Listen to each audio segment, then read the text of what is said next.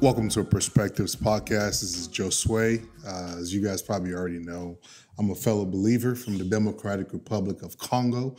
I attended the Oral Roberts University, and today I am joined by Mr. Chase Brown himself, a native Texan, attended University of North Texas. He loves long walks on the beach. Why? I have no idea. We really got to figure that out. Chase, how are you doing, man? I'm doing good. Yeah. You still sticking to the walks on the beach? I'm sticking to it. But you know what? We'll roll with it. Okay. I'm doing good though, man. How are you? I'm good. It's a little bit early over here where we are recording this podcast. I'm really joking. Today we have a late podcast, which is a little different for us. Hey, but late or it's early exciting, tomorrow, right? Either way. Hey, it works out. But we really appreciate you guys for tuning in to this podcast today. If you could just do us a quick favor, subscribe, hit that subscribe button, leave us a rating, a review. And if you enjoyed today's podcast, go check out some of our other episodes with some of our friends like Tadashi and Montel Fish and everyone else that we really had on there. So, but as you guys already know, usually whenever we have a podcast, we try to bring you guys special guests and influencers and world changers and what are some other big words we can use? Man of many names. Man of many names. Man of many skills. Man of many skills. Professions. Maybe Maybe even say that. Yeah. Amateur had me in many farmer? names. Yeah. Yeah. Amateur farmer. Yeah, man. Indeed. Whatever your IG bio says. Yeah.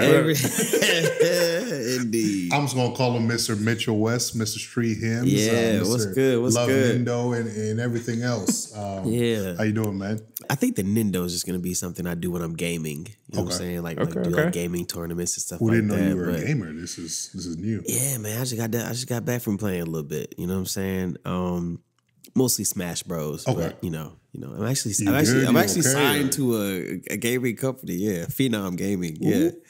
This dude signed to everything, man. There we go. This is like the third thing. You giving out too much information, bro. They don't even know that yet, man. You signed with Jesus Culture, with Beto, Hillsong, all of them, with bro. The That's 116 movement. Yeah. Is that Reach Records? No. Okay. We'll edit that part out. Just the movement. Oh, man. Bro, just tell us a little bit about yourself. Give us if someone was to come up to you and say, bro, like, what's your story? Like a 5-minute version of it. You're coming to Jesus. Tell us where you're people from. You know what I'm saying? Yeah. So we kind of get to know a little bit about you before we really dive into a lot of these questions. So my people as far as my parents or? Your parents, your however you generation? interpret that. Yeah, however you want to answer that. Okay. However far back you want to go. Yeah, man. Yeah. I am a native of the East Coast. My moniker I go by is Street Hymns, doing hymns for the streets because the streets need him. I have done music since just about infancy. My dad recalls me waking him up when I was the age of 3 and then telling him that Jesus gave me a song and I shared it with him. I think around that same time when I was 4, similar experience waking him up and I just, hey, I want Jesus in my life. And so I accepted Christ at a young age as a child, so that kind of onset a lot of my influence, not only musically, but in the church as well. So there's a group called Cross Movement. It's like a Christian hip hop group. They're, you know what I'm saying? The OGs in the game, man. So Deuce actually used to live with my parents before he was even ambassador. So I got to actually grow up and see Christian hip hop at its foundation, start. And so like when I saw all that happening, it wasn't about being on stage and touring and stuff like that because wasn't nobody trying to have no Christian rappers in their church. Not at all. So it was literally just grassroots. Like, hey, we on the basketball course. They be a speaker. Fanatics sitting there freestyling for 10 minutes long. People like, you're not freestyling. You say I'm not freestyling, but I'm wilding and I'm doing it for Christ. And you going in, you know what I'm saying? It's like there you go. But yeah, so I got to see ministry done on the street, you know what I'm saying, at a very, very young age. And those guys were my role models, man. Like, man, I'm doing that. I'm gonna do that when I grow up, and type thing. And so, like, when I was young, that's all I was gonna do. Like, and so I wrote my first bars at like the age of 11. And then from there, I just kind of, get. But my dad had me on stage at the age of 5. So he would have me like sing his songs, rap his songs. He had me rap like a version of the books of the Bible he made when I was real young. The Gospels, Matthew, Mark, Luke, and John. Acts, Romans, 1st and 2nd books, Corinthians. We got Galatians, Ephesians, Philippians, Colossians, 1st and 2nd Thessalonians. You know what I'm saying? So I was rapping that joint, man, and like go around, you know. My dad, he had shows, I had a show. And so my dad really did, like, on set, not just music and church culture, but also just like theology, man. So that's where my love for theology came from. Hearing, oh man, you ain't heard a theological debate until you heard Deuce up at 3 a.m. in the morning talking about, you know what I'm saying, the hypostatic union, you know what I'm saying? And so like I'm literally like, as a child hearing all this, not knowing what they talking about, but seeing the passion and the interest they had for it. So that's that section of my life and kind of like the foundation of where my art started. I think at this point in time, I would say that where I'm from, based on where my studies land me at now, I do believe that there is I'm not gonna say remnant, but I think that a portion, if not a good majority, of not just blacks, but also Africans are located and can trace back to Israel. And so I would say Hebrew, you know, but aside from all that, ethnically, I think that more than over ethnicity is the fact that I'm foundationally, you know what I'm saying, found in Christ, you know, so that's where my identity lies, you know, so that's, I think, the most important identity marker. But if we're talking about ethnically, I would say I'm one of the brews. Yeah. So, yeah. Yeah. I mean, even to, I know we're going to want to talk about music and all of that, but so let me give you guys a little bit of background. This is inside information for the people listening. You already dropped my government, man. You know what I mean? You almost slipped up with something else. We're going to need to do a lot of editing. No, I'm joking. We'll keep it up. No, we had, back in 2011 and 2012, I'm sitting in my dorm room back at the Oral Roberts University, and I'm just browsing YouTube, and my friend and I, that was back in the day when Super Hot Fire was doing his thing. All them boys were, doing their thing. Oh, yeah. Yeah. All of them were doing their thing. And we stumbled across this Christian rapper. I'm like, a Christian battle rapper? What is that? Yeah. You know? And I'm listening and I'm like, this man said something about Ezekiel. Right? And he knows what I'm talking about. Yeah, you thought I'd be an easy kill, like the Bible book after Lamentations. I remember I was sitting in my dorm like, wait, excuse me, what did he just say? And so I showed it to my friend. We were like, we didn't know Christians battle rap. That was crazy. And so that was the first time I actually seen one of your videos until... That's actually my first book. I thought that was my first battle. Was it? That was Sparrow. Yeah. It was Sparrow. Yeah, that was my very first battle. That was it. I'm in Oklahoma. I'm like, who is this guy? Bro, I was like a fan. Like, I didn't even know, man. That's what's up. That's what's up. And until a couple years later when I actually joined in the small group that you were leading, great small group, such a solid community of people really just having a lot of those theological questions and going through life together. So I really got to see you on another level Whereas people might just be like, oh, this guy's a Christian artist, but what is he really about? But sitting down and listening to this guy talk and seeing your leadership style, you know, it really exposes a lot about what God has already instilled in you. So I just want to put that out there for those of you listening. But Amen. Amen. We really do Bible study more, bro. We really it's real, man. I it's love real. the Bible studies, bro, because like this is I think I realized my favorite attribute about God is in his exhaustibility. You know what I'm saying? I'm always searching and I'm always asking questions. I'm always like, I was the person who always got kicked out of class because I asked too many questions. I was challenging the teachers. I was challenging, you know what I'm saying, the books. I'm like, why? I get that it says this, but why? And asking certain questions makes certain people mad. And so the fact that God invites me to search him, you know what I'm saying? Knowing that I'll never fully understand him, to me, that's a challenge. I'm like, all right, God, we go see, you know what I'm saying? I know I'll never am, but it's just, but for me, I'm like, man, like I'm mentally stimulated at the fact that I'm able to search something that desires to be sought out that I won't be able to figure out. And I love puzzles. I love mazes. I love being able to search the unsearchable, you know what I'm saying? Find out new knowledge or hidden knowledge, all that stuff. So that curiosity goes to other things as well. Oh, absolutely. Yeah. Absolutely. Yeah. If you want to talk conspiracies, if you want to talk, you know what I'm saying, anything really, man. I love having deep conversations because I know that it's almost like the people that work at the McDonald's most likely not eating McDonald's. Why? Because they know how they make it. They know what's going on in the back. And then, so every time you see an advertisement, we only see what they want us to see. But the people in the background know what's going on. And so I'm like, if that works for McDonald's, I think that works for everything.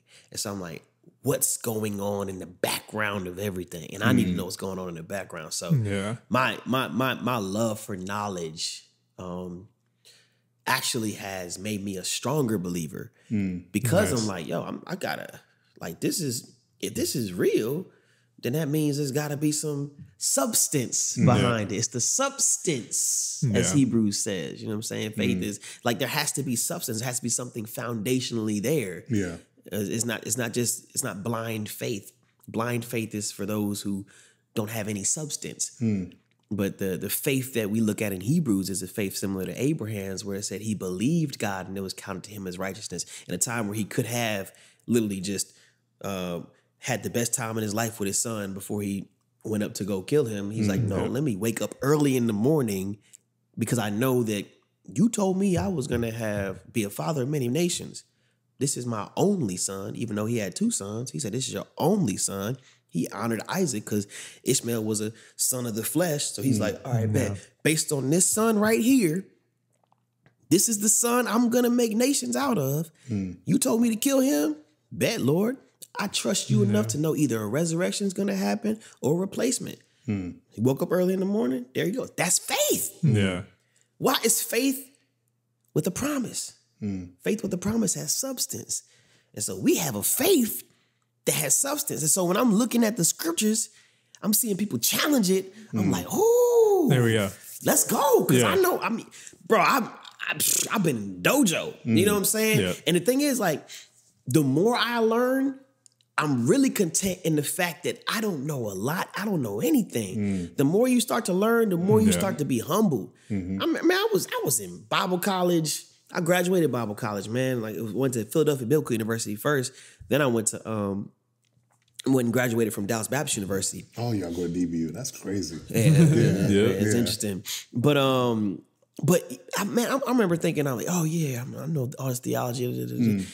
And I realized, man, like, in the midst of all the theology I learned the most from life and experience and understanding what application, the importance of application, the reason as to why when Jesus spoke, he used metaphors of the natural world, farmers, seed sowers, you know, he's like people dealing with money. And I'm like, man, like, why do he always use these metaphors? It's like, wait, because that's what the people were trying to hear. Right. Yeah. And so for me, I'm like, all right, I got to get in a place, and I feel like we got to get in a place where we have to keep up with the times and understand that, yes, this is an age-old message that will never go old, but ears are seeking to hear it in the way that they can digest. And so how can I communicate this message that will never go old? Most important story ever told, for sure. How can I communicate this message to the ears inquiring right now? Because the ears inquiring right now, they don't want to hear about no education. They don't want to hear depth. They want to be empathized with. This is the age of feeling. You know what I'm saying? Yeah. Generation Z, they want to be heard. They want to know that you felt the same pain I felt. Like when Ravi Zacharias said it best, like the fool says in his heart there's no God. But we're too busy convincing the mind. Yeah. You never see anybody make a conversion because you beat them in a debate. What's conversion? Where's conversion start? It starts in the heart, man. So we too busy over educating the church, man. Like it's a lot of dope theologians. There's a lot of dope people that know all that. I'm like, man, I love theology. But if people asking me what I encourage people to do, like, man, go love. Go love people, man. Like that's the greatest commandment. Yeah. But we too busy trying to focus on teaching. COVID happens and it's like, oh snap, how do we keep engaging people? Oh, teach. Like, you know how many pillars there are in the church? Is teaching, serving, worshiping, discipling. Yep. But we so focused on what? Teaching. We got to get more streams. We got to get more people on the I'm like, man, the viewers list. I'm like, yo, when we gonna keep discipling? When we gonna give? When we gonna serve? You know? Yeah. I think teaching and worship is like overemphasized. More so on the teaching aspect. And I'm like, man, like I feel like we have overly taught, under-equipped Christians out there. Yeah. And then like, for me, because I'm like, yo, it's no surprise that you can be big man, you know what I'm saying, theologian, and you probably seen it too. People that graduate from these Bible colleges, hit the streets, talk to somebody with some hood knowledge, some hood scholars, and they're like, I never heard that before. And then we see these people like switching and leaving the faith. I'm like, dang, yo, where was your faith like founded and foundational? Right. Like if it was easy to be shaken off of being convinced off the mind. Yeah. You know what I'm saying? Like it's interesting that the mind is what is causing people to lose faith when it's a heart issue. Because the faith is a gift that's even given in the first place. But yeah. Yeah. And I love it because like I think I understand why the church can fall into over teaching, because in a way, like we know, like the truth shall set you free, and teach them to obey my commandments. Yeah, but it only goes so far, and I think as humans, we fall short in balance a good amount. Yeah, and especially whenever there's several pillars of the church that we need to balance, and so we overemphasize teaching or baptism or discipleship, whatever. Although I don't know if anyone overemphasizes discipleship. I'll definitely say that.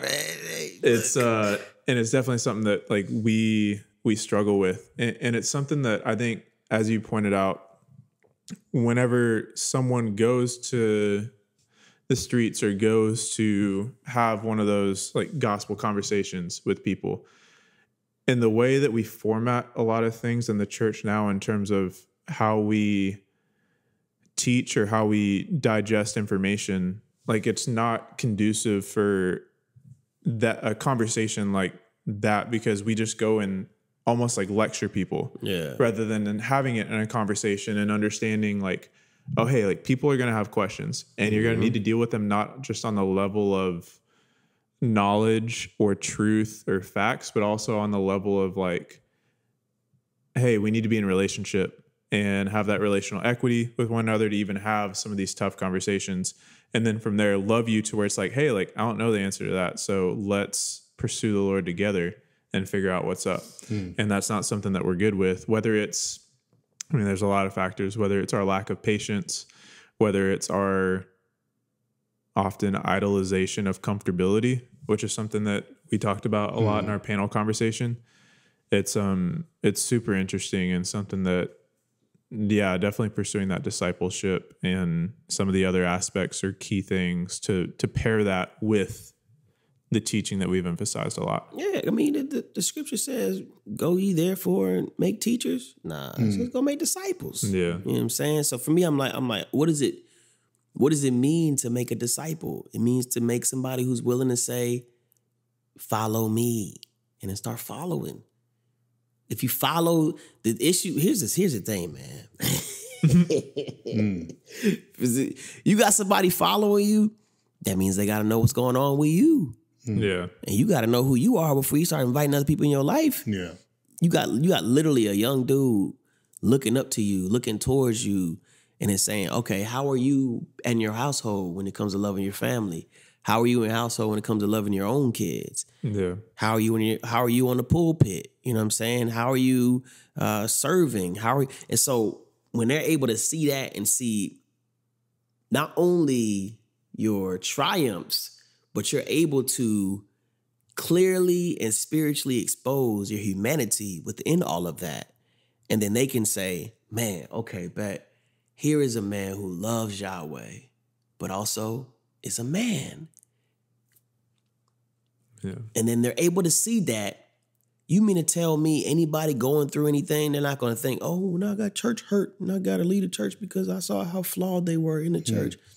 Hospitals for the sick, man. And I'm like, why are we this perception of the celebrity Christian and the celebrity person and so holier than thou and all that? Yeah, but I think a lot of that falls upon ourselves because we're not open enough to say I'm a man, you know what I'm saying, that has a contrite heart. I'm like any quote from any of the weeping, like the weeping people in the scriptures. Like for me, I'm like looking at Paul and him saying like, man, like I'm a man of unclean lips, or I'm a man of who said I'm a man of sorrows?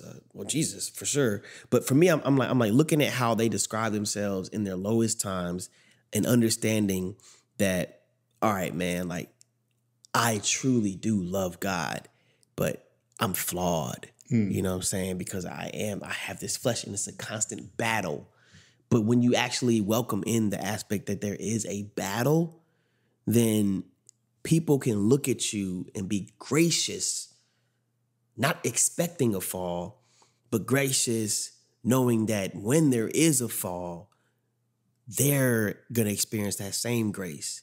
And I think that's the beauty in it, because it wasn't until, you know what I'm saying, I was able to look at my own self that I was able to do things like forgive my loved ones that have hurt me in my immediate family. I was able to look at my role model growing up. My dad had me listening to Ravi Zacharias when I was 10 years old, bro. I'm talking about, bro, there's not a single Ravi sermon you showed me I probably ain't heard. And so I heard what, like the rumors and the allegations that came out against him. I have no idea how true they are or anything like that. When I heard it, none of my mentality shifted towards his work that he put out. Yeah. Cause I was like, dang, yo, I was gracious enough to know my own faults and to know where the Lord has saved me, to look at that and say, man, okay, bet when one of my heroes falls, I have to understand that I wasn't viewing him, I was viewing Christ's righteousness. We put on the full armor of God. You know, it's described in the Old Testament as God's armor.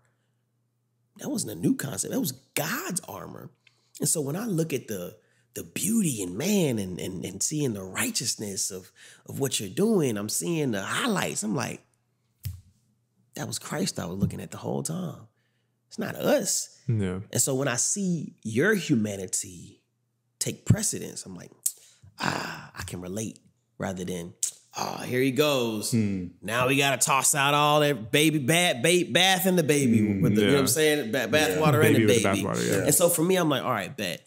And I think discipleship is scary because you have to invite people into your life. So I think that we, as a body, should get to a place of, all right, I know that the way I look on social media ain't always the truth. You know what I'm saying? And what does it mean to not be fake? Nobody wants to be fake. You know what I'm saying? Because like at the end of the day, like we talk about how you appear to your youth group or how you appear to your job, how you appear to, for me, I'm like, all right, how do we appear before God? I think that once we get to that place, it's just like, once you understand how you appear before God and how you know he understands that he loves you and he meets you in the mess, I'm like, man, Lord, thank you. Yeah, and viewing it through that perspective, because something that I was just thinking about was like, because we talked about social media, we talked about some of these factors that cause us to not want to be vulnerable and not trust people and be filled with humility. And I was kind of thinking about it, I was just like, well, and I may be totally wrong with this, but I feel like Americans aren't the only culture that struggle with it. I think we may uniquely, because we place this pressure correctly or incorrectly on ourselves that we're like the role models of the world for some reason. Whether that's like the church in America or whether that's America in general. Yeah. And so we may place like added pressure onto ourselves, but still from there, like in other cultures, they kind of have the same struggles. And so I'm wondering like what goes into that of like, why do we as humans just struggle with trust and vulnerability? And that, like, even I'm sure with Paul and others encouraging churches to be vulnerable and be bold and be humble, that it's something that even back then they struggled with. And so it's just interesting to me, and like not expecting an answer, but it's just kind of like a thought that I have, just like, man, like why do we struggle? And maybe it's just not viewing ourselves, our identity and others through the Lord's perspective. Well, here's the thing, right? So it's, if you look at it from the point of view of, man, let's say at a young age, I was, in this crowd, I made a lot of terrible mistakes that nobody's ever known.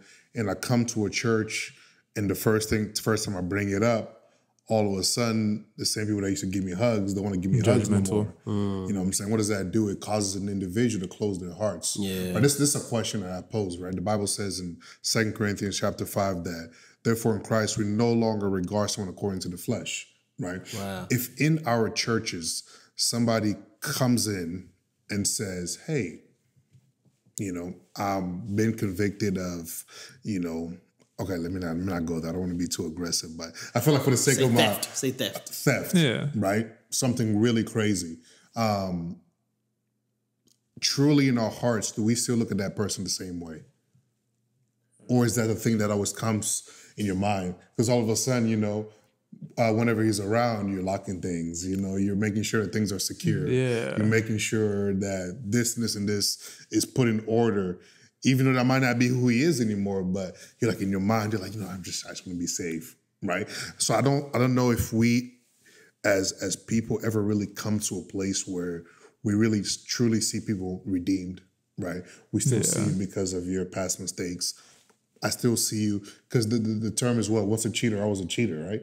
Even in the church, somebody might have never cheated for 50 years, but remember that one time he cheated, he still had a cheater, right? Yeah. So we have that mentality about people on various levels. So it's kind of hard for me to be so open, and then for the fear of, being accepted. And maybe this is a part of it, that we trust our rationality more than trusting God's commandments and the Spirit to be able to move in our obedience. Because it's something that, like, maybe from like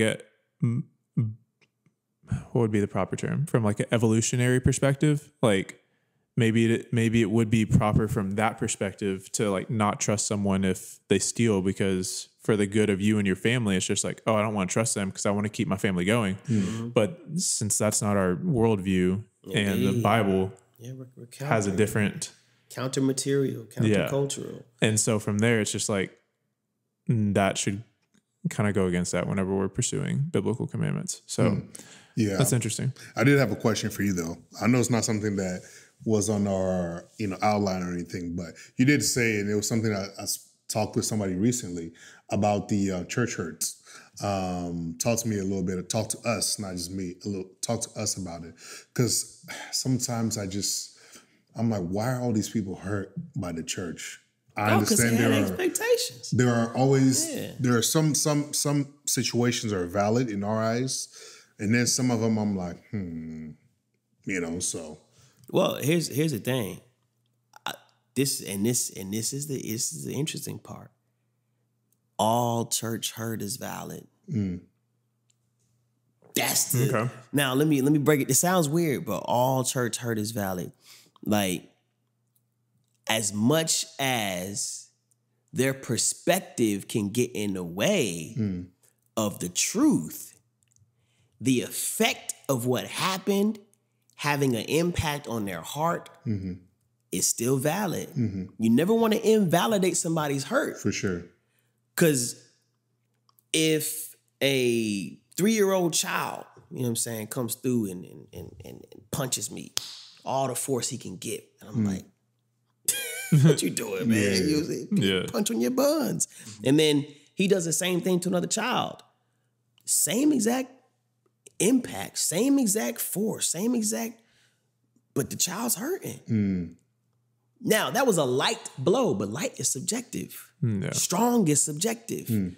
If you had a weakness of faith beforehand and it's like, wait, you mean to tell me your church hurt because you didn't get first chair in a choir? Yeah. What?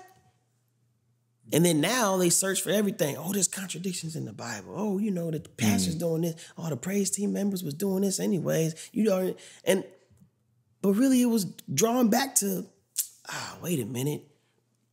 You wasn't getting love at home. And then you looked at the church director as somebody who was finally giving you that affirmation you was seeking this entire time. And you thought you had this relationship. You was putting in the work, and next thing you know, you didn't get the first. And now you feel like, man, God must not want me. And so, like, we have to be able to draw back and say, this is bigger than just when something happens, this is how it should affect everyone. No, the church is a group of individuals. And we have to look at every single case individually.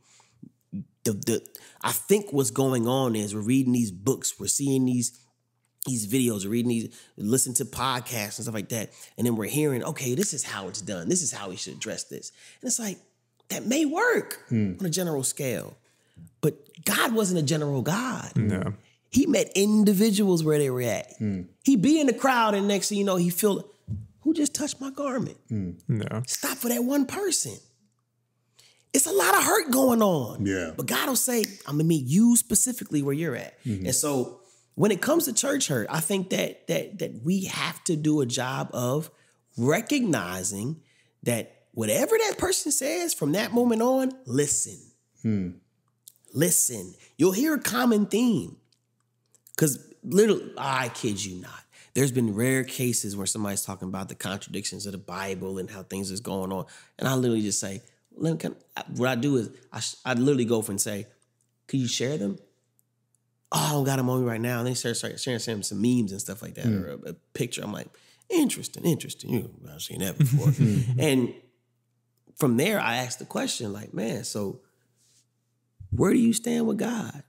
Like in that, and you start hearing things, and then when the answer of where they stand with God is responsive to what happened with man, that just shows you what they saying is valid.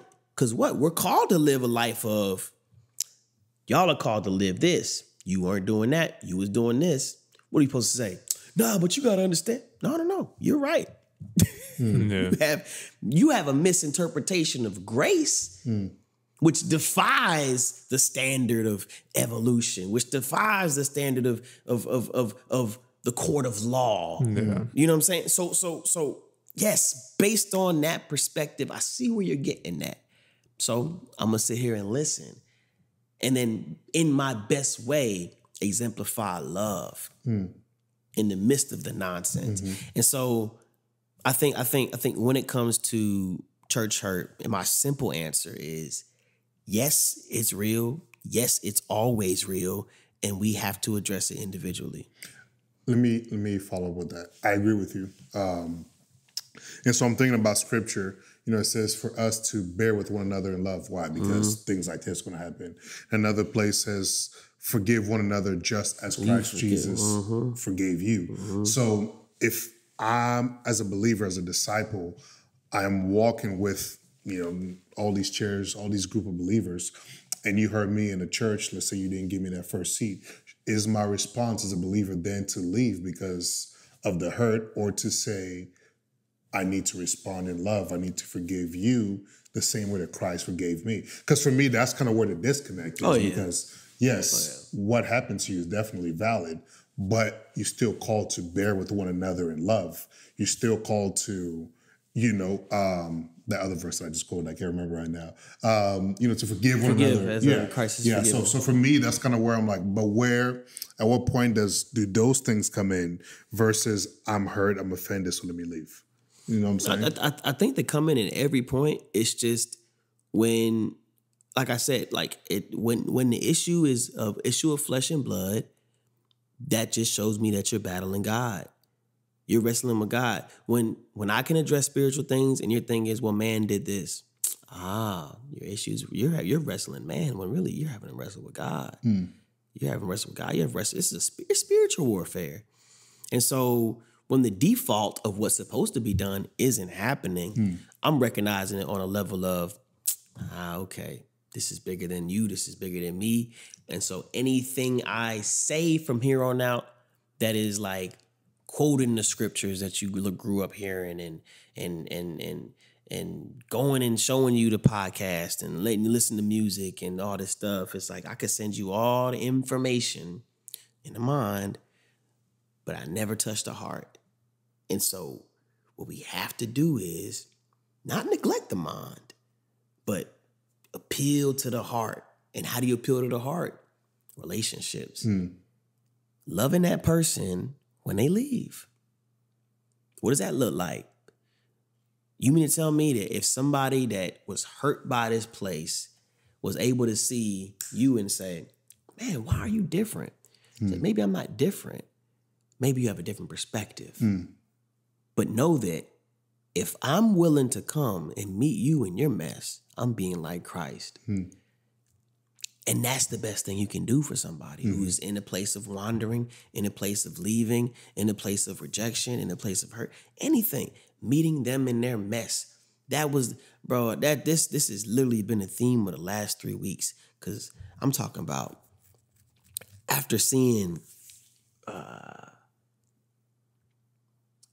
so reading through the Gospels and seeing how Peter denies Jesus 3 times.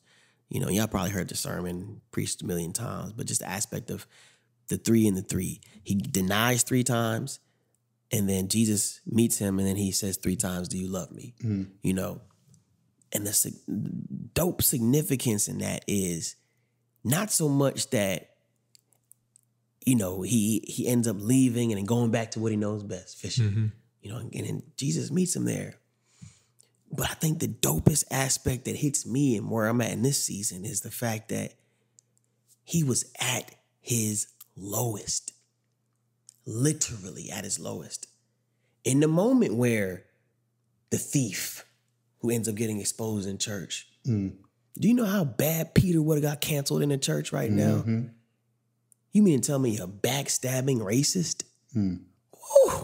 2020 wouldn't have that. The dude hated Gentiles, and he turned on his homie? The Son of God? It's a wrap for Peter. He would have got all types of cancel culture letters, all types of cancel culture tweets. He would have been exiled from the church. Oh, you can't turn on the Savior. You turn on the Savior? Wow. Come on, dog. And so imagine the emotional depression this man had to be in. And he's like, well, let me go back to what I know. Whether that's your job, whether that's your sin issues, whether that's your addictions, whether that's abuse, whether you're hurt, whatever it may be. And he's there. And then God meets him there. He says, do you love me? And the response afterwards is the key. Because Peter's like, I love you. Tend my flock. Do you love me? You know I love you. Take care of my sheep. While you down there in the lowest point of your life, cool. Pick some of them ones up because they know how you feel. That's the empathy piece. It's like, at your lowest, somebody else is there. So you might as well do some work while you're down there. And that is the aspect of understanding that in the shame there is humility. In the humility, there is a gauge and a sight to say, man, I don't really got it all figured out. Man, this is where you love me. In my mess, you met me in my mess. And then in the mess, he tells you, you better work. Take care of my sheep, because my sheep are as dirty as you are right now. Yeah. And they'll look at you and say, wait, you telling me that I need help? Yeah.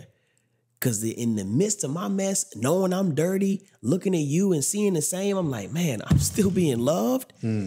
That's what'll hit them. Because it's like, wait, you're experiencing love in this? Yeah. And it is relieving to know that there's an almighty, all-loving creator that desires a relationship with you in the midst of your wandering. And I feel like that church hurt piece is just something that just says, all right, man, I don't have it all figured out. I don't know. I don't like this place. I don't like these people. I don't like this God. Whatever that may be for them. I think if we can look at that and say, all right, bet, they don't need the holier than thou version of me. Yeah. They don't need the scripture every day. I'm about to tweet and then basically subtweet you when I'm doing this and make sure you see this. And it's like, nah, they need you to be consistent, be loving, and meet them where they're at in their hurt and their pain. Empathize, sympathize, pray for them when they're not in your presence. Loving them, man. Greatest commandment, love. I feel like that's the response, man. Just love. Yeah. And I love it because I think especially in 2020, whenever things have been in a way so heated or so tension filled, it'll be something where that can resonate with a lot of people. And for those of us who are in the church, it is super helpful, even if we're not walking with someone right now who's dealing with church hurt. Like we will eventually. Yeah. And so it's good for us to learn and for the Lord to like prepare us for that season. And so kind of, I loved the tangent. Definitely gotta say that. I'm pretty sure we haven't talked any topics we're supposed to. Hey man. Other than introduction. We right there. Loved it. Honestly, that was great. That was great. So kind of going back to it. Battle rap. Yeah. When did you get into that? What the heck is battle rap like? And what has God done in your relationship with Him, like through that? Just wait, did you come to a battle? Huh? Did you actually come to one? Or not yet. You missed it. Okay. Yeah. So I got into battle rap because I was curious and I knew I was going to. So it was years ago. I was working on my project. It might have been my Look Both Ways project, which came out in like 2011. Okay. And in the midst of me working on that project, I was at Dylan Chase's house. Great servant of the Lord, one of my favorite father figures. That's a role model for sure. Love everything he does. Love how he loves his family. Love how he loves his church, his community, everything.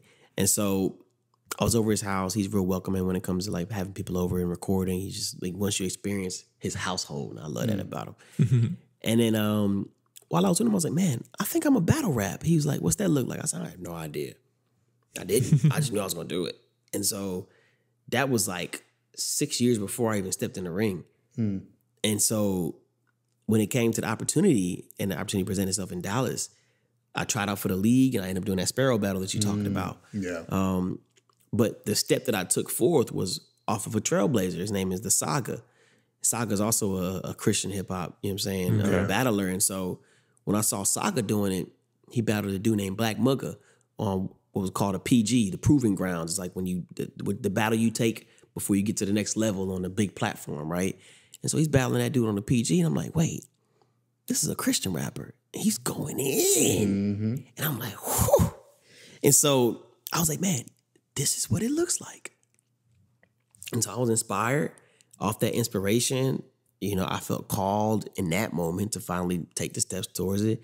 And I'm taking the steps and, from there, the rest is history, man. Just end up seeing a lot of favor and all that, man. So it was just dope, being able to represent Christ, but also exemplify, what it means that to really be a part of the hip hop culture. Love bars, love lyricism, love metaphors, love performance, all that, and just exemplify, God conquering. That's what I feel like. That's what battle rap does. And so it's an intense culture, man. It's an intense culture. Everyone always tells me, man, I could never battle rap. I say, don't do it then. like you just snitched on yourself. If I ever see you in the ring, I'm like, nope, get him out of here. Because people gonna talk about, people rarely spare any words. If they don't respect you, and sometimes they will respect you, but they'll, when you get in the ring, it's just like, anything, all's fair. So they'll mention dead family members. They'll mention, doing things to your mother. They'll mention doing things to your sister. They'll mention doing things to the church members, whatever it may be, whatever gets them the edge.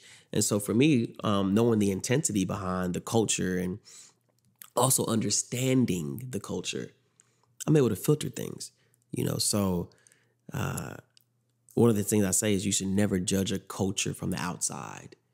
If you're not willing to be a part of it, just don't speak on it, because at the end of the day, people seen what I was doing. And when I first started battling, I'm talking about like battling, you know what I'm saying? And having people show up and having people, people go post me afterwards like, yo, this Christian dude. I had people DMing me. I had people, yo, this is not of the Lord. Yo, this is sinful. How can you be in a place where there's a stripper pole behind you? Yo, they're drinking, they're smoking, I'm like, wow. Did y'all not forget there was a character named Jesus in the Bible? Yep. It's like, I'm pretty sure he did. But went to some pretty rough places. Yeah, friend of sinners, man. So like we hear about being a friend of sinners, but we gotta actually be willing to be that. You know what I'm saying? Like, I think believers got too many believing friends. So it's time to be the ek in ecclesia. But so in the midst of all that, I think that battle rap has been something that has taught me the continued importance in how you present yourself and what you do behind closed doors, and understanding that people are always watching, understanding that people are always needing, And it's crazy because the times when I was reached out to pray, the times that I was reached out to give to somebody, the times I was reached out to serve somebody, it was probably my most sinful times. You know what I'm saying? And it was like, dag, yo, Lord, you want me to go all out for like, you know what I'm saying? People, I don't feel the energy. I don't feel the high. I don't feel the moment of people praising and worshiping while I'm on stage and seeing what I'm doing, and I'm not feeling I don't feel like I'm spirit filled at this moment, because you meet me at my lowest, and it's like, yeah, I need to use you real quick because this person needs a word. I'm like, dang, that's crazy. But if Elijah, the Lord's prophet, can be fed from the mouth of a sparrow, you know what I'm saying, or the mouth of a raven, if he can get fed morsels from the mouth of a raven, then God can use us. You know what I'm saying? Yeah. That's either voluntary or involuntary. Prefer the voluntary. And so it's been a humbling experience, man. It's humbling, if anything. Yeah. And so for me, as the years progressed, it became about performance. It became about, being the best. But now I'm in a place, I'm just like, Lord, like, if I lost every battle from here on out, but somebody was intrigued enough to hit me up and say, man, I really do want a Bible study more, I'm winning. You're good. Yeah. I'm good. Like, I truly am in that place, man. Because I never really desired to, like, be the top battler. I always just desired to be one of the top writers in battle rap. So even my aspirations have a cap off, to the average person. It's like, oh, well, you'll never be number one battler in the world. I never really cared. My favorite rapper is Lupe Fiasco. So you kind of gauge where, my mind mentally works. So I'm like, I just want to be a writer. So as I just started gauging things and taking a step back and thinking, all right, in the midst of everything that's happened, what have we gained, in the aspect of souls and the aspect of the kingdom, like what work has been done. And man, there's fruit. There's fruit. But in the midst of the fruit, you always feel like you can do more. You know? And so for me, I think the public downside of battle rap, this is what I'll say. The public downside of battle rap is because it's such a culture that is vulgar, it's such a culture that we're almost invited to their environment. And so the things that they record, the interviews, the people that you see, the highlights of battle rap, you search battle rap, it's gonna be something vulgar. And it's like, you know, then you look at us and it's like, where do y'all fit in again? Yeah. And so in the midst of all that, the last thing I want to do is, oh, y'all don't understand. So-and-so that got the verified check was hitting me up last night talking about he wanted to commit suicide. This person hit me up the other night talking about, man, like I fell away from the faith, but y'all have encouraged me. This person hit me up and said, man, like I want to go and encourage the youth like you're doing. So I joined my church. And this person, we don't want to do that for the gold star. So people don't really get to see that, because for us, it's the moment we start highlighting our spiritual trophies within this culture, they start to feel like a project. And the moment they start feeling like a project, it becomes disingenuous. And so for us, it's just like, we're content knowing that the Lord's satisfied with the work, even if man isn't. You know, so that was a tough place to be at, because I'm like, man, like I feel like I really try to do the best job I can to make sure I love the brethren first. You'll never hear me bashing the church. I challenge the church because that's what I do with everything in life and everything. I challenge myself. I challenge my friends. Like, I'm just a challenger. Like, I love conflict. I truly just love conflict. You know what I'm saying? And so if there's not conflict happening, I'm like, okay, how strong is our friendship? You know what I'm saying? So like, I try to make sure there's something that goes on, because I'm like, yo, there's no way we all agree with anything. You know what I'm saying? Like, we have to be able to understand that I can disagree with you completely and still love you. I can know that there's not everything on the same, you know what I'm saying? We don't have to be on the same mind, but we can be on the same wavelength, you know? And so we can be in the same heart. And I feel like that's the call he has us to. He doesn't ask us to be in one mind. We have the mind of Christ, but he has us to be in one heart. You know what I'm saying? The oneness is understanding the call and the foundation of the kingdom. And so in the midst of all that, I feel like I came to a place of, I don't have to be agreed with everyone. And if my church family, if my family, or if my community isn't calling me out, I don't feel like I'm doing something at off. You know what I'm saying? Like I'm pretty sure if I got challenged, like the times I do get challenged, because it's not say rare, but social media, stuff like that, hey, you posting this, people like, hey man, you think you should post that down? I don't even think twice. Cause I'm like, bet, you know my heart, you know where I stand with things. If you're saying that this is gonna jeopardize something for the greater call, I feel you. I don't even second guess it. Yeah. Cause it's like, oh yeah, I won't get 1,000 likes on this, even though it's a good picture. Cool, whatever. I ain't tripping off the likes.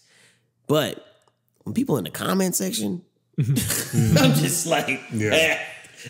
Oh, the comment section. Yeah. So, no, I mean, that's actually a good point, because the thought as you were speaking, which is actually, how do you deal with the what I guess would be called platform, you know, in light of, you know, you being somebody that, you know, through your battles, obviously people watch it, you know, you're getting all these views, like you said, people are reaching out to you. How do you balance all of that? Right, because it's easy for us as humans, whenever you're getting what we call fame, attention, accolades, to kind of like, oh man, I got to do this even more so I can get more. How do you balance all of that and having some kind of relationship with Jesus that's genuine and not just something you're doing for your newfound quote unquote fans, right? Because we want to live before the one, right, and not just for. Oh man, that balance is something that I have a constant struggle with, but the Lord does a great job of reminding me, you know what I'm saying, how to humble me, you know, and I really do feel like, you know, the scripture about put thorn bushes in my path so I don't need desire to stray, like allow me going the wrong way to hurt so I can know what it feels like to walk in the right path of the righteous. So it's like knowing that yeah, like, man, fame is addicting. Fame it feels good. And, I don't even got that many followers, but the moment of like being acknowledged, I'm a words of affirmation person too. So I'm like, yeah, tell me how good I am. You know what I'm saying? But like in the midst of all that, that's not just not only a desire, but it's something I actually need in order to understand, like, man, like, am I doing good? You know what I'm saying? And but that also can be used as negative. You know what I'm saying? So in the midst of all that, I feel like every person who has experienced this level of and this platform rising, it's just like, don't forget, this ain't about you. And in my most recent battle, I battled somebody named Lou Cypher, crazy lyricist, fire dude, man. May release, I don't know if we're gonna release or not, but it was on Twitch through a platform called King of the Dot. And I mentioned, like, I did like a little sermonette in my third round. Everyone said I lost that round. I was like, when I wrote it, I was like, I'm gonna lose this round. But I feel like what I said had to be said. And I basically talked about, because like I said, his name is Lou Cypher, which is basically Lucifer, spelled it out, you know what I'm saying? And I basically mentioned how the name of Jesus isn't what people are really trying to vibe with. A lot of people are just coming to God for what he can offer. And I was like, I said he had people following him, seeing signs and wonders, and wasn't claiming Jesus because they didn't care about the name of Jesus, just the benefits that came from Jesus. So what you gain from Jesus, is it miracles, material things, or fame from Jesus? That's crazy, because on a mountain, the devil offered the same to Jesus. And I'm like, as I was reading the scriptures, I'm like, dad, yo, like, people are really leaving, coming to, off of the same things that God himself was being tempted with. I'm like, dang. Yeah. And so how important must fame be? How important must material things be? How important must these signs and wonders be? When he's like, blessed are those who can see without having to all that touch it. And like the experience you have in the pure faith of a child, believing it just because you said it. You know what I'm saying? And knowing that, man, you love me, Father, so I know I can trust what you said. And that's the faith of a child. And then knowing that material things may not go there. And I'm like, man, like I feel like one of my jobs right now is to free the church of working for man. Because too many people work for man. And here's how you know if you work for man. If you got fired today and you said, I don't know what I'm going to do, you work for man. Because man is now your provision. If you feel like Yahweh is your provision, no matter what's going on, you know you'll be provided for. If you can lose everything and say, I don't know how I will be provided for, you work for man. The scriptures say work wholeheartedly as unto God and not unto man. There's too many people working 9 to 5s, you know what I'm saying, in the corporate world, even in the church, getting tempted with a 30 cent raise and getting tempted with a higher position and getting tempted with all these things. You wait years and years and years and stall your calling.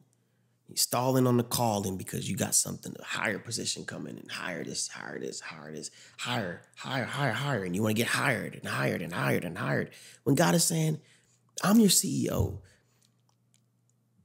and you have an unlimited favor, what greater currency is there than favor? Because what does God desire for us? What does God, the church coming together, lacking in nothing. If you could have all your needs provided for, what would you do? And so how important really is these material things? So we look at fame and material things and signs and what, I'm like, all right, Lord, I got some things wrong. in my theology. I got some things wrong in my education. I got some things wrong in my heart. When I'm looking at these things, I'm trying to be fulfilled. I'm trying to be, and in the Lord, you were strong enough to trust the Father to say, yeah, man's not gonna live on every just bread, but the word that proceeds from the Lord, every word that proceeds from the Lord, not just bread alone. Understanding that every temptation he responded with scripture. Understanding that, like, no matter how much we look at that and say, oh, Jesus did a great job. It's like, no, he was tempted. Mm-hmm. You know what I'm saying? It's like, yo, I can relate, but I can also overcome because the Spirit lives in me. Yeah. So I think that in this place, I just want to encourage the church, you know what I'm saying? Like be strong, be courageous, be foundationally in Christ, meaning Christ had a human side as well. And he felt the same things we felt.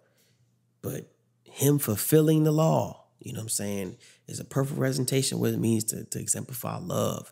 And so in the moments where I'm challenged by the church, I'm like, man, this isn't about you and me. This isn't about, like, you're looking at me thinking there's a battle between me. But I'm so used to Christians battling Christians, man. I'm tired of it. Yeah. Like, I'm like, I love theological debates. You know that. Like, woo, Bible study, we leave Bible study afterwards like 10:30, you know what I'm saying? Sometimes 12, because we're talking afterwards. Yeah. I love it. But when I see like, when I went to Bible college, the amount of times I realized I debated Calvinism and Arminianism, I'm like, hours and days, weeks, and it was just the same conversation. Is it productive? Yeah. No. It's all productive. Okay. Because the thing is, the Lord really does enjoy when iron sharpens iron. Okay. But what's the purpose of the iron being sharpened if you're never using it? Yeah. We're only sharpening each other. And it's like, no, we need more iron. Go get more iron. And so I'm like, I still encourage theological debate. I still encourage the back and forths, the powwows, the sessions, I encourage it. I'm not here to bash the church. I'm just like, yo, there is a bigger picture though. What was the purpose and the call of all this? To go and make disciples. And disciples weren't just disciples of believers. We're called to have followers who are following us that don't got it all right. That's the weird part. When I'm looking at Acts and I'm seeing Simon the magician in the midst, he's like, yo, we doing miracles? Let me buy that. He gets rebuked.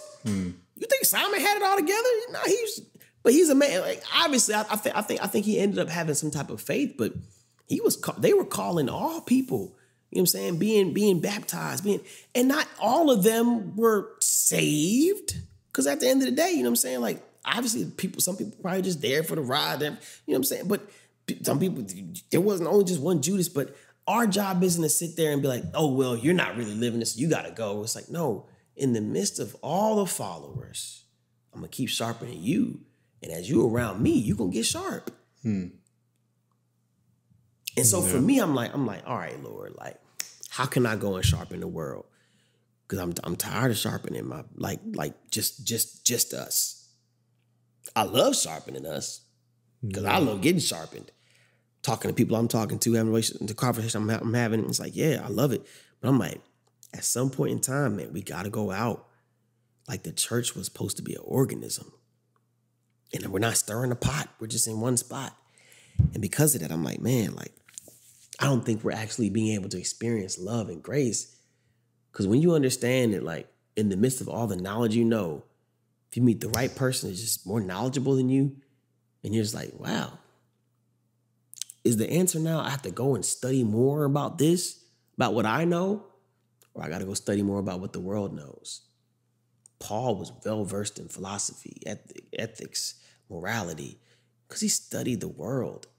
You have to know the world. Know your quote-unquote enemy would be the worldly way to say it, but knowing the enemy and knowing that the enemy is involved in the world of people.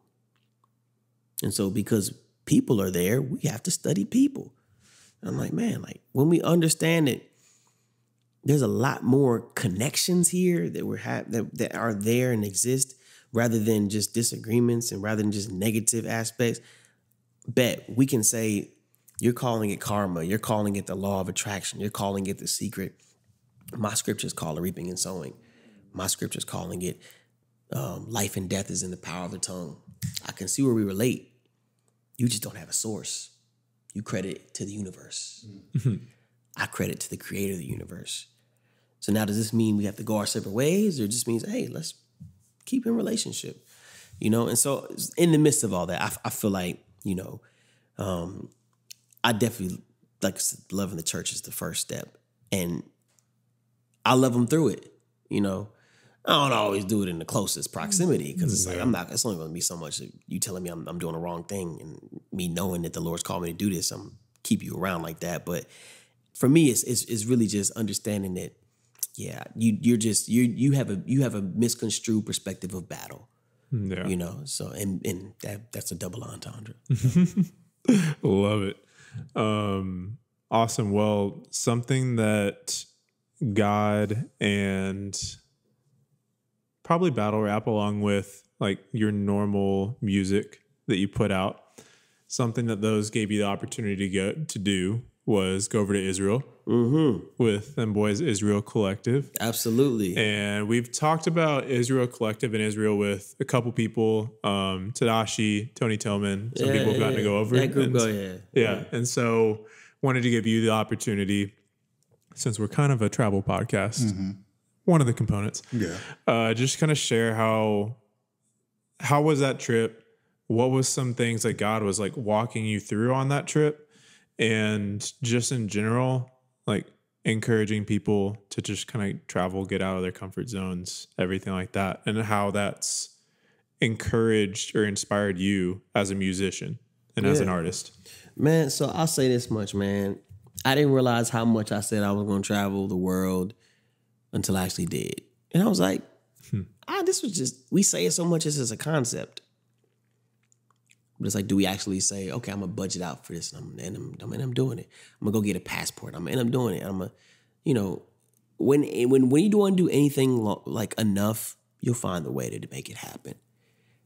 And so I realized I really didn't want to travel the world. I was comfortable, you know. And here comes Grant Skelton telling me, hey, you want to go to Israel? I'm like, for real? He's like, yeah. I was like, man, I don't got the money. He's like, bro, it don't cost you nothing. Just go there and get your passport and they got you. I'm like, word.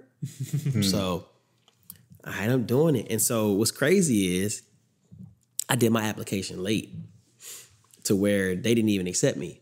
They said, oh man, you got to get next year. And I wrote a letter to the lady. I said, look here. I don't got my passport.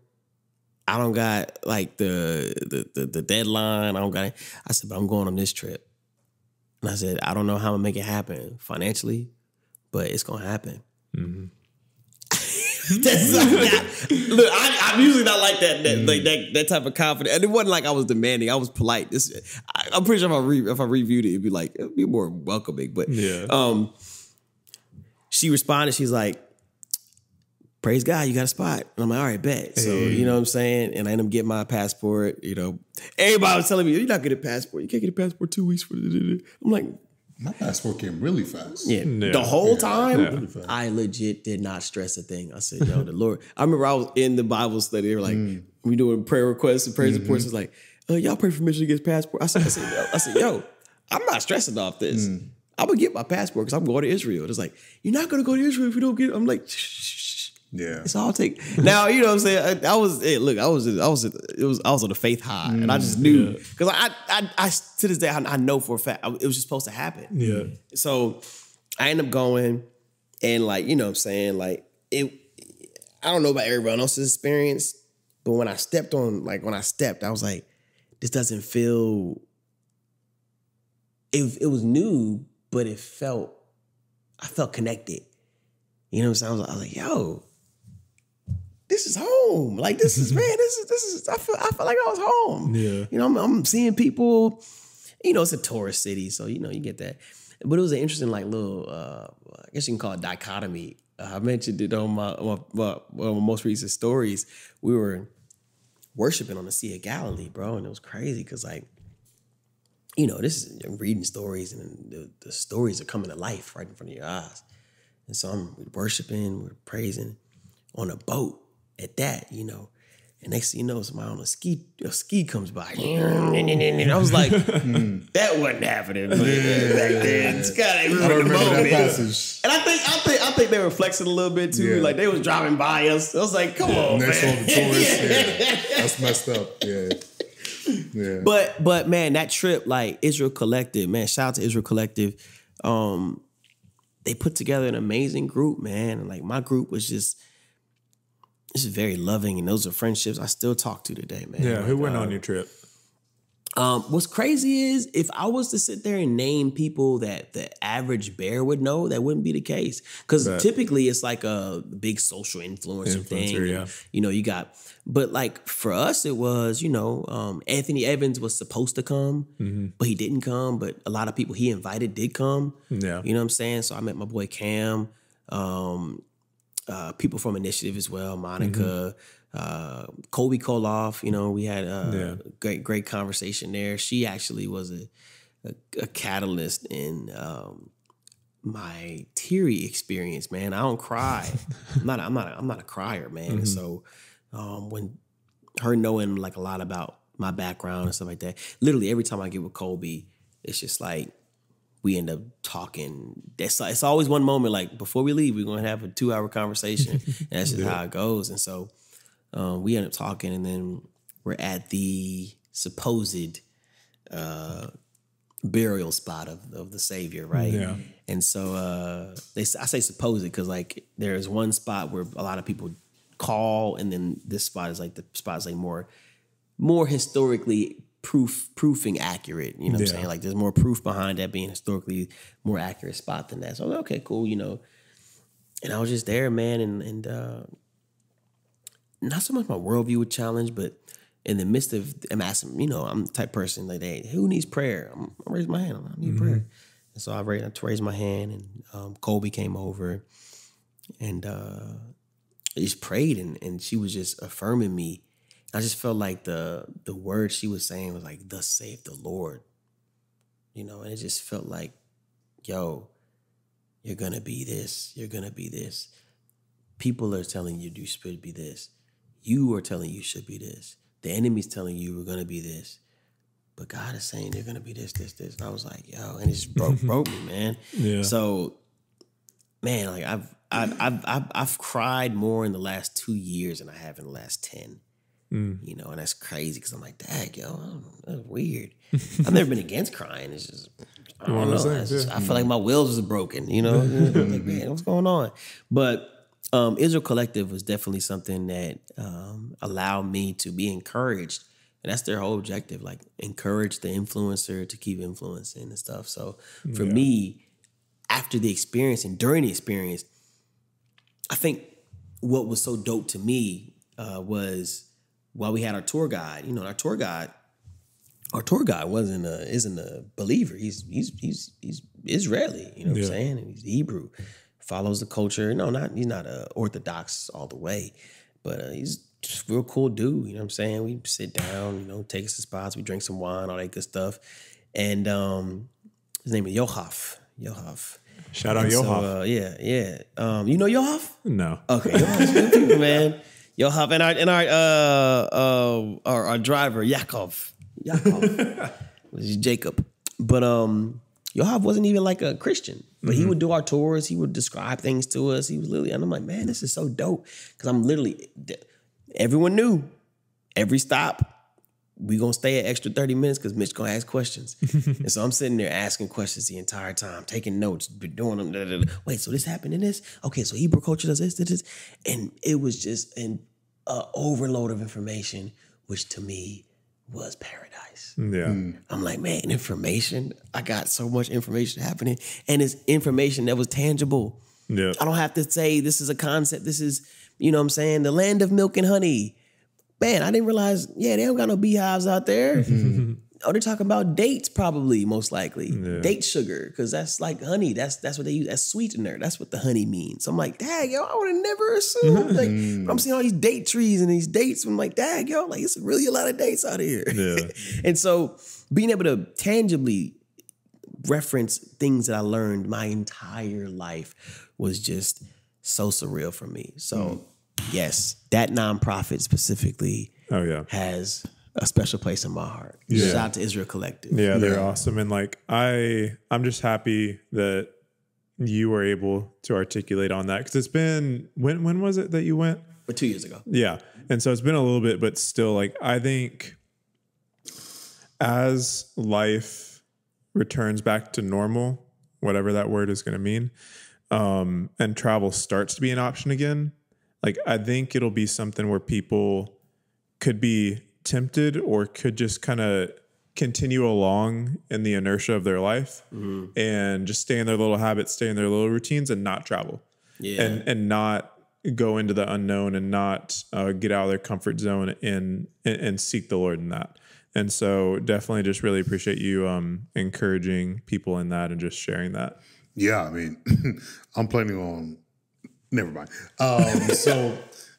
Speaking of another, nonprofit, Behind Every Door. Absolutely. Gang. Yeah, I felt like we heard about it my last podcast with Alex. So, hey, good people, man. Yeah, could you tell us a little bit what that is? A little bit of your role there.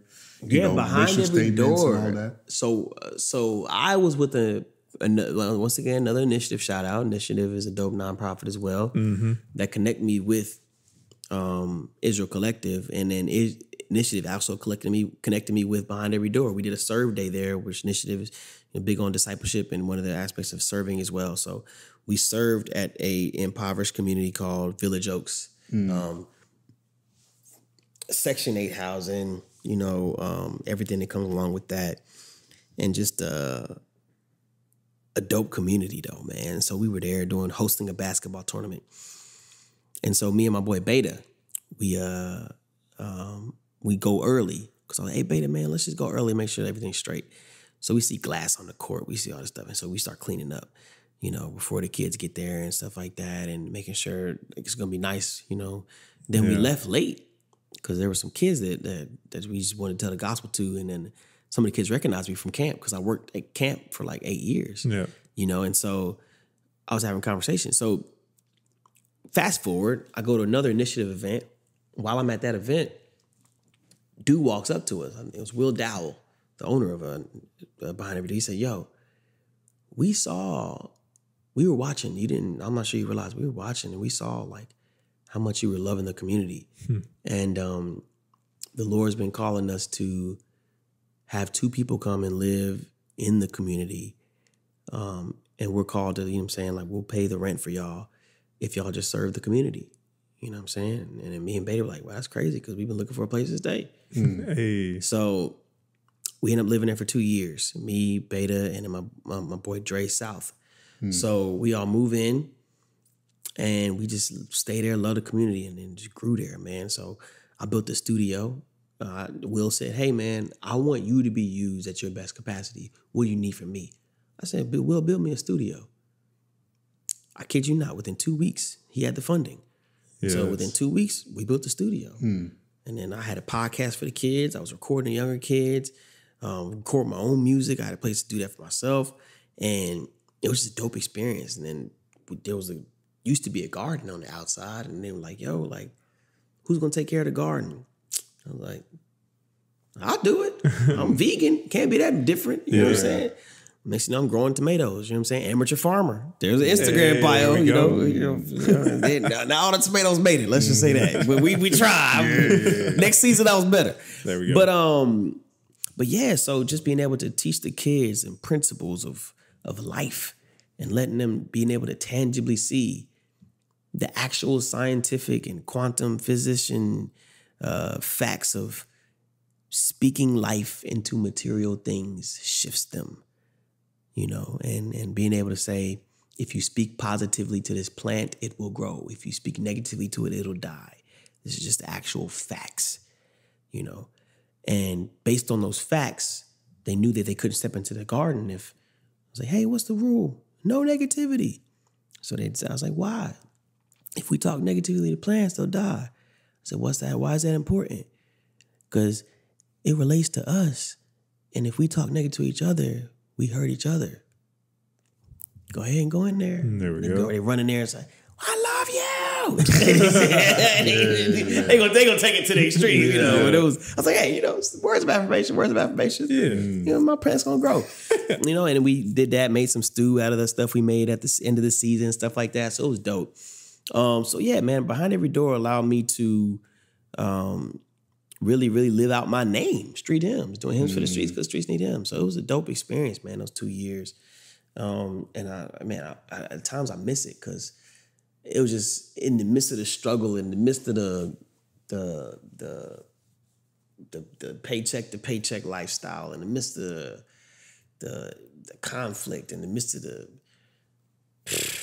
wars. I'm talking about, I literally was in drive-bys. You know what I'm saying? Like, I'm ducking for my life on a prayer walk. You know, I'm literally having to break up fights, and my neighbor is getting robbed right across from us at gunpoint. He's getting taken out of his apartment because, you know what I'm saying, something else happened on this end. And I'm seeing crackheads walking by or stepping over needles. And I'm literally, this is the lifestyle I'm living. I became numb to the sound of ambulances, literally. I'm talking about, like, I heard them so much. I remember I was in public, just walking with my friends one day, and they're like, man, I don't know why this stuck out, but they were like, man, you know, that ambulance was very loud. It was loud. I was like, what? It's like the ambulance just drove by. I was like, maybe I wasn't focusing, but I didn't even notice it. Because we literally heard the ambulance 3 times a day. At night, actually, 3 times a night. And it's like, after that, because either it's a shooting, so the police got to pull up, or it's just, you know what I'm saying, whatever it may be. Somebody's always calling an ambulance. So it's just a regular thing. They're going to shut down a block. So for me, I'm like, dag, yo, Lord, like, in the midst of all that, that was a humbling experience. Because that was when the Lord was saying, tend my flock. You know, and so I got to tend the flock, man. It was dope. So Behind Every Door provided me an opportunity, man. They did their best job to make sure we felt safe and were protected. So, you know, in the aspect of like make sure our physical endangerment wasn't an issue. So, man, I appreciate them for that for sure, man. Like that was a dope experience. So.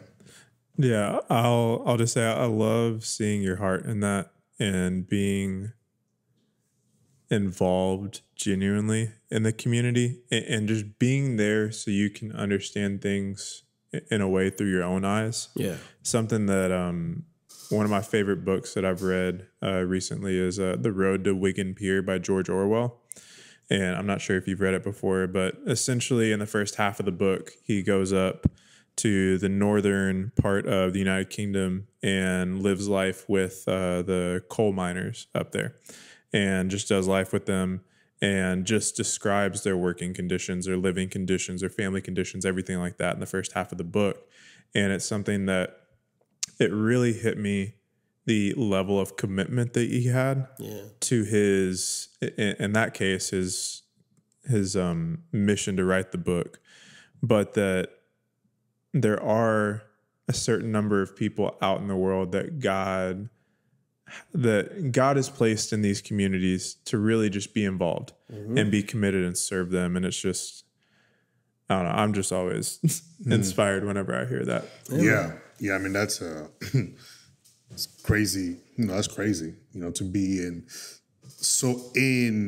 the ministry that you're experiencing those type of things, right? But you're still there for, you know, a great cause. And I think about, there's a guy that I went to school with. He was in the news a couple of years ago. Maybe you guys heard of it.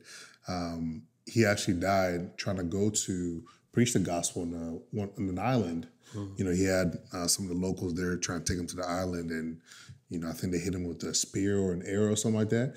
You know, for him, he has such a conviction to go.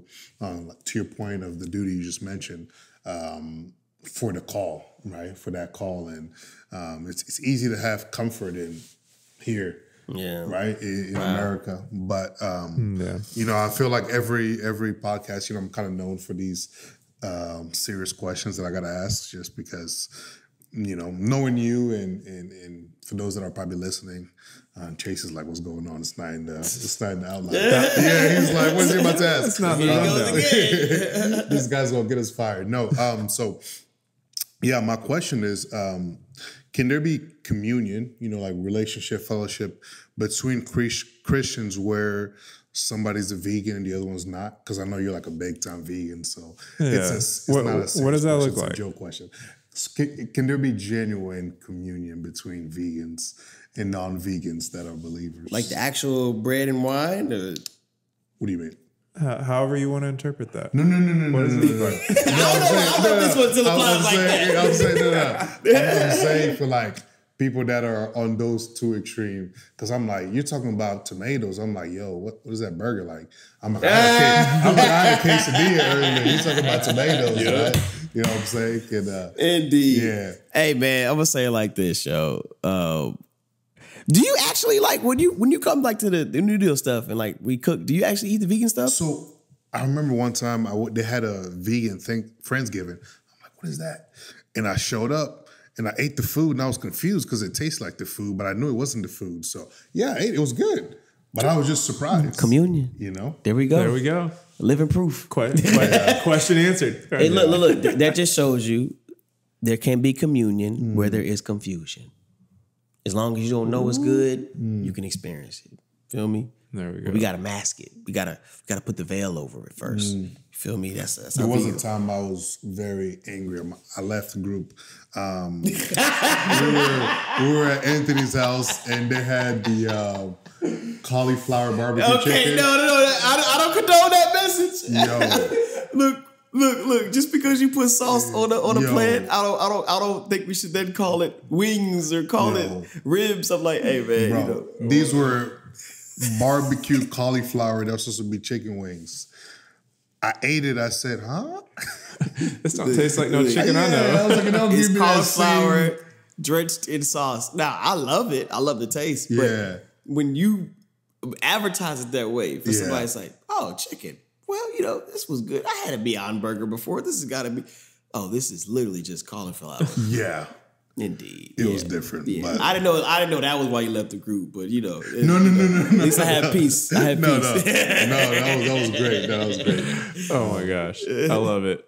So kind of wrapping things up here, wanted to give you the opportunity to talk about or hint at your upcoming project that you have and just kind of share whatever you want to about that. Yeah, man. I'll talk about it for sure, man. So I'm working on a project called Happy Holidays, ending with a question mark. That's not the full title. It's Happy Holidays ? And for me, I was in a low place last year during the holidays. You know what I'm saying? Like, I feel like there was brokenness within my family. There was brokenness within me. I was, you know, around that time, literally, man, like I ended up losing my job at the center. You know what I'm saying? Not because I didn't get fired, not because anything. It's because gentrification happened and they were looking for ways to get rid of me and my roommates. And they were successful in, you know what I'm saying, in their attempts. And so I'm literally back and we're living with my mom, you know, and I'm sitting there like, yo, like, man, I'm supposed to be, you know, street hymns. I'm supposed to be out there touring and people asking me, like, I remember I was working a job, man. I was what was it? Restoration hardware, filling in furniture for people, man. And I'm grinding and stuff like that. And one dude was like, you recognize me? He said, wait, bro, you're street hymns. I was like, yeah. He start talking stuff like that. He's like, yeah, man, you know, man, yeah. You know this dude. He's like, I was like, man, you know, I'll beat that dude. He's like, nah, you ain't beat him, bro. We're talking about rapping and stuff like that. I was like, man, like I feel like I'm a better lyricist than that dude. He's like, man, you're a better lyricist than him. Then why you over here with me? I was like, yeah. I am kind of packing boxes right now. You know, it was a funny, like humbling experience over there too. But yeah, man, you know, I end up working literally as I'm writing the project. I end up doing a temporary job at Samaritan's Purse, shipping boxes there. Because like I'm like, man, like I'm applying for job to job after job after job. I'm applying to be a youth pastor. I'm applying to be all these things. I'm like, yo, like whatever advice anybody's giving me, oh, you should do this, you're good at this, you do this. I'm trying everything. I'm like, Lord, like wherever I land, I'm about to go hard in, you know what I'm saying? So just let me know. So I ended up working in Samaritan's Purse. I felt so empty, man. And I'm like, man, I loved it. I loved like that nonprofit as well. You know what I'm saying? They do good work.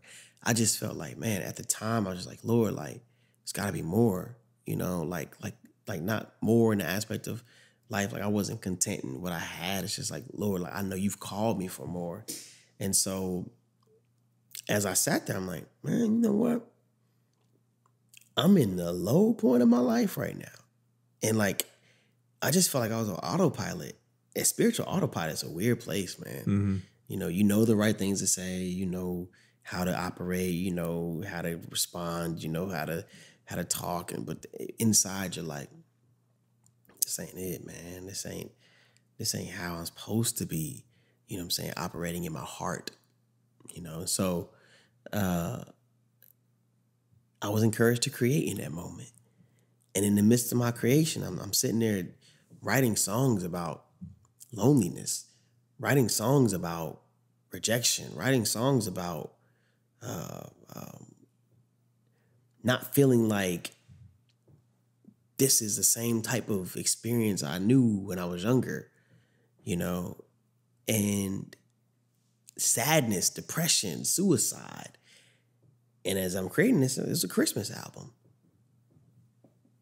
I'm like, dang, yo, this is a seasonal thing, you know. And, you know, there's a rumor people talk about, you know, this is the most depressing time of the year, most suicide rates skyrocket, all that stuff. Yeah. There's not too much actual statistical legitimacy behind that, but just the sentiment of like people understanding that, yo, pain is amplified during this time because joy is amplified. You know, it's like so much joy and stuff like that. It's like, I'm not that joyous. So now where does that leave me?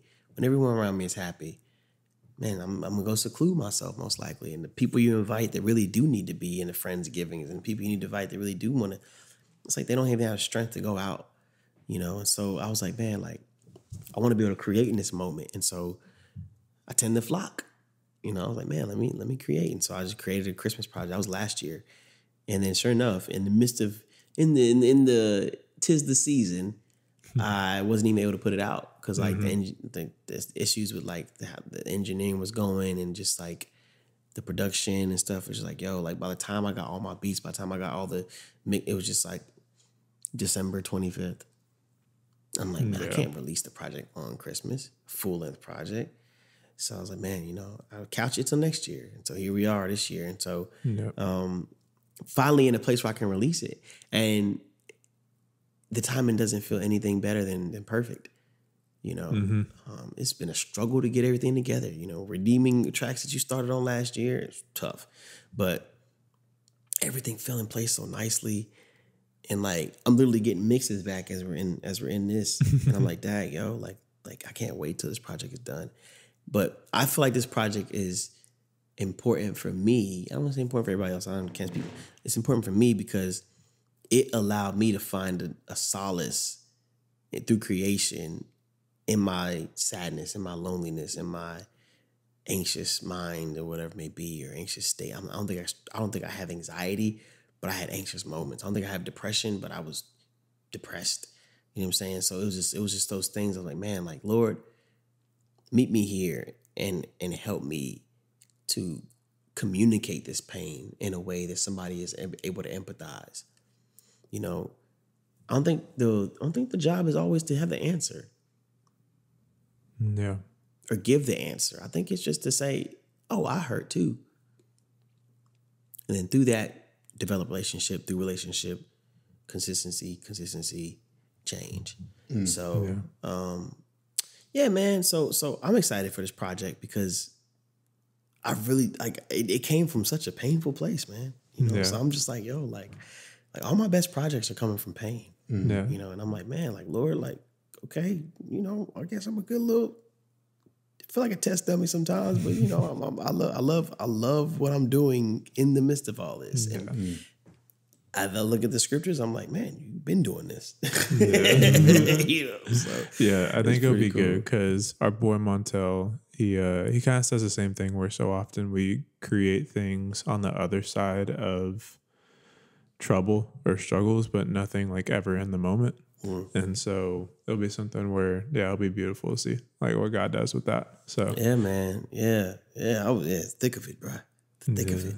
It'll be good. So it's been a dope thing, man, to add those tracks into there, man. So shout out to Lone Star, shout out to Donnie Domino, shout out to Newbie Mac, doing the executive engineering, shout out to Jay Smooth, another producer, all the features on the project. I'm excited because this is technically my first Street Hymns project as I changed my name back to Street Hymns. So this is gonna be dope, in the spirit of the season, preparing for my next season, of release and music and labels, all that stuff, So I'm excited, man. I'm excited. Yeah. Well, you got off a little easy with the name stuff. We didn't really get to that. But it's 1:30 in the morning right now. Yeah. Hey, man, you're a trooper. We fighting through it, man. We fighting through it. We're getting up. Yeah, Josue, you have anything last things you want to add, man? I just want to clarify one thing that you said. I did not leave New Deal. The drive. It was a joke. Yeah, the drive is just a little. It's a little bit of a drive at times. Yeah, so, for sure. Yeah, for sure. but I'll show up. I show up like once a year. You know what's crazy? We randomly saw each other at where was it at? At it was a coffee shop off of Grapevine. Redefine. That's probably my favorite coffee spot right now. It's a dope spot. Yeah, but I was in there and I ended up talking about the manga I was writing. Yeah, I got to talk to you about something after this. But okay, bet. Yeah, man. So usually this is my time to kind of talk about the people that came on here. As I mentioned before, man. I mean, it was great, kind of just coming into that small group setting and seeing the leadership, the structure that you guys had set. And just how it was impacting people. I mean, we were starting Bible study at 10 p.m. and going until like 2 a.m. Late night, boys. Late night. Because we fellowship beforehand, man. And that was I feel like was like one of the most important processes. Because like when you do Bible study, I don't think it should just be like, hey, one person talks in a circle and then you just listen. Like you get that in school. You get that online. You get that in the podcast. You get that on TV. I'm like, bro, like, let's actually commune. Let's fellowship. You know what I'm saying? Like, we laugh about it all the time. It's like, oh, we don't know when Bible study gonna start. Yeah. It's like, what's funny is it started the moment we walked in. Yeah. You know what I'm saying? So, I mean, that's really the model that I kind of took away from that. It was always something that I try to implement in the Bible studies that I, led or was a part of and different things like that. But that's dope. That's dope. Praise God. Man, I mean, just having such a big influence, not just on myself, but on so many believers, that have followed you through this journey, and just all that God has placed in your life and all the doors He's going to continue to place. I mean, I'm always impressed by people that I feel like know so much, right? Because I'm always at a place where I'm like, oh, I know something. And I'm like, oh, man, that guy knows a lot. Whenever people start talking about in the Hebrew, I'm like, oh, okay, tell me. That's me. I'm like, tell me because I need to know. That's crazy. But, man, I mean, it's always just a joy and a pleasure. And we've been talking about getting on here for like over a year now. You're one of the first people I brought up. That's pretty cool, man. Yeah. That's pretty cool. To come. So I'm glad we're able to finally get you here. This is the latest we've ever done a podcast. But yeah, if this would have happened last year, what I'm saying? I would have been back at Samaritan's Purse without, full energy. That is on 12-hour shifts. So I would not have been ready. But bro, I will say this much, man. When I kid you not, every time you show up, me and Dre would like do like a little sinister look at each other, like, bro, it's gonna be a good one today. Because like, bro, joke, like it was always the moment of like literally you see a bunch of organized chaos, people just talking about debates, and the next thing you know, Josue was speaking, everybody was like, oh yeah, it was crazy. Because he don't talk a lot. Yeah. But what he does, it's gonna be lengthy, but it's gonna be powerful. So we sat there like, Josue speaking. Yeah, it was crazy, bro. Like, take a seat, bro. Yeah, dog. It was always crazy, man. Yeah. So good. But yeah, that's me. Yeah. Do you have any last things you want to share? Man, yeah. We didn't get to go into it too much, but I am starting my own nonprofit called Street Hymns Recordings, basically implementing me going into juvenile detention center systems and teaching hip hop. And then afterwards, you know what I'm saying, instead of being a Band-Aid, being a continued healing process, meeting them outside of the detention center and offering them free recording, free music videos, free artist management, literally having the full gambit of what it means to be an artist, and also mandatory counseling and therapy for the artist there by contingencies of, you know, working and also volunteering and being involved in the community and giving as well.